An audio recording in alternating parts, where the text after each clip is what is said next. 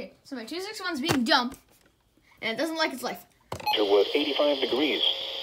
The wind was... Yeah, KH24 is developing a problem with WXK57 and it doesn't like the FR800 cord, so I'm gonna unplug the FR800. What the? What the heck? What? How is that possible? I don't know. What? This doesn't even have batteries in it.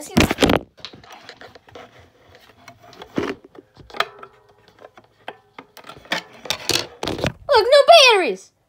No batteries. And yet, it still holds a charge. It's like 120. Yeah, it's dimming now, but I mean, it's still, look. How is that possible? I don't even have a clue how that's possible. But, yeah. And yeah, now of course it reset. But how the heck is that possible? Let's see, watch this.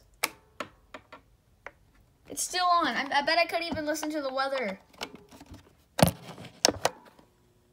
Slight chance of showers and sun. Oh no, it just shuts off. Okay. But seriously though, how is this possible? No batteries. No batteries.